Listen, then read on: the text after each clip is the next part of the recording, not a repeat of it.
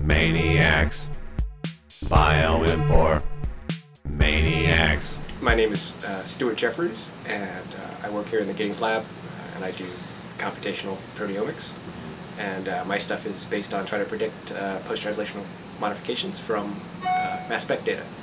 And there's a Sorry.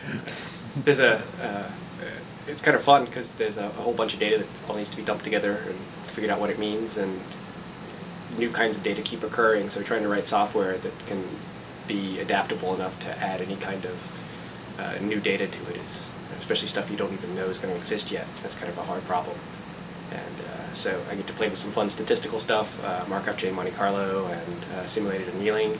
And I mean, some of this is like optimization problems that other people have specialized on, but we're working on it for mass specs.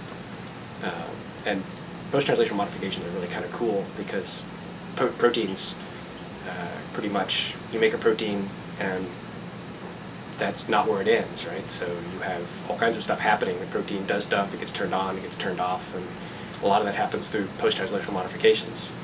And that's really kind of difficult to figure out what's happening unless you look at the proteins. And so all the genomic information will tell you what could happen, but not what is happening on any given time. And so you need mass specs to tell you what it is. At least that's the best technology we've got. We'd love to have better.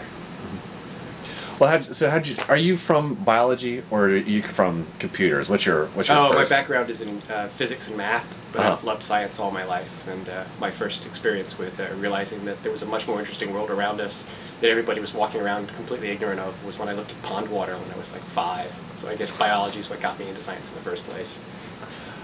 Did you see one of the Volvox? Oh yeah, all those the things giant, are nuts. I really loved the just the fact that all that was there and nobody seemed to know about it or care about it.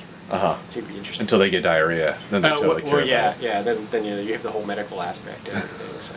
Yeah.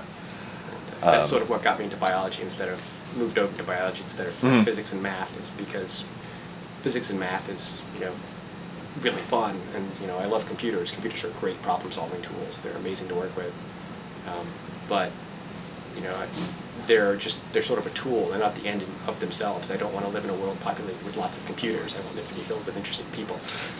So. Good point. BioInformatics. BioInformatics.